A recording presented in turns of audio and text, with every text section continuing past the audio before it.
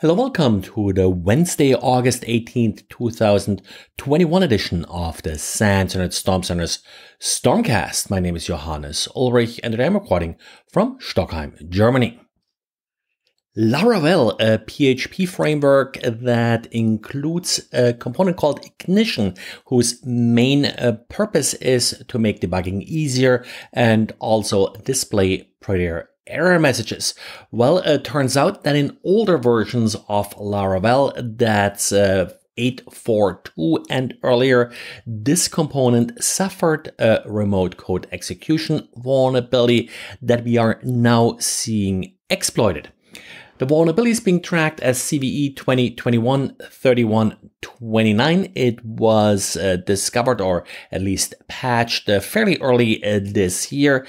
Exploit attempts will be able to modify variables and execute arbitrary code. What we are seeing so far are attempts to essentially detect if a server is vulnerable. No actual exploits seen yet, but our honeypots also are not vulnerable, so we probably don't yet see that second part that actually then would load some kind of exploit payload. First of all, components and frameworks like Laravel need to be regularly updated.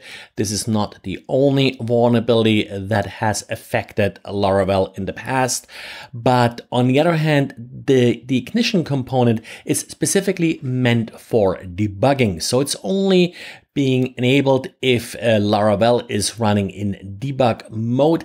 This is a configuration setting, so you don't actually need to uninstall here anything on a live server. You just need to make sure that the live version of a site is running in the correct configuration, so this debug code is not loaded.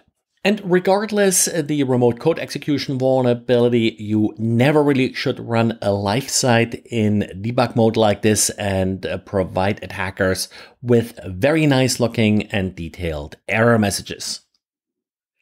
And FireEye disclosed limited details regarding a vulnerability in the ThroughTek Kaley protocol. ThroughTek is a company that makes a software development kit that is used often in video cameras in various devices, things like baby monitors, security cameras, and the like. And the vulnerability here essentially is that the only thing used to authenticate a camera to ThroughTek is the UID assigned to the camera. Now, the UID is a little bit more complex here. It's not just a serial number. It's more randomized. It's 20 bytes in length, but still, it could still be obtained, as FireEye points out, via social engineering or other attacks. Now, once the attacker has the UID, the attacker is now able to impersonate the device, essentially registering a duplicate device with ThroughTek. If the user now authenticates to the device, the attacker is able to capture the credentials, and with that, the attacker is now able to access the actual device that had the targeted UID.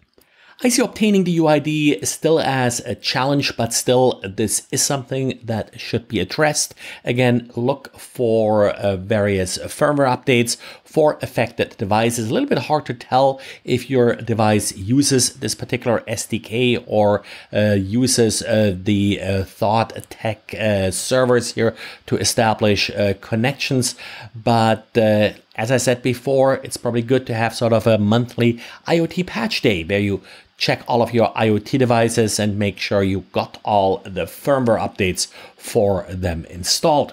The updated firmware will enable a TLS, which of course solves some of the problem here. Also, it may enable an authentication key in addition to the UID to make the process of spoofing the original device more difficult.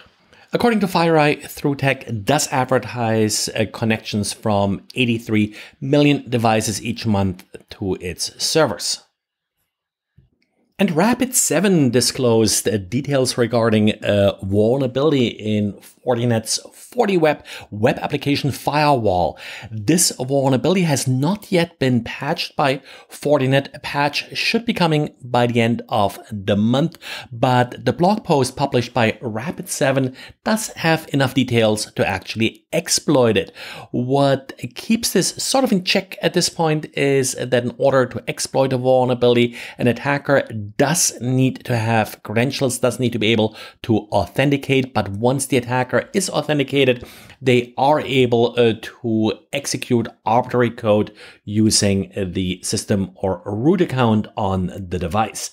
Interestingly, there's also, as the blog post points out, authentication bypass vulnerability that was discovered in this appliance earlier this year. So if you haven't mitigated that yet, then of course you have a real problem on your hands here. But then again, these admin interfaces probably should never really be exposed to the public internet. And just since we're talking about patches, there's also a patch available for Google Chrome. Let Google Chrome do its automatic patching thing. Nothing really sort of extraordinary in this particular update. That's it for today. So thanks again for listening, and talk to you again tomorrow.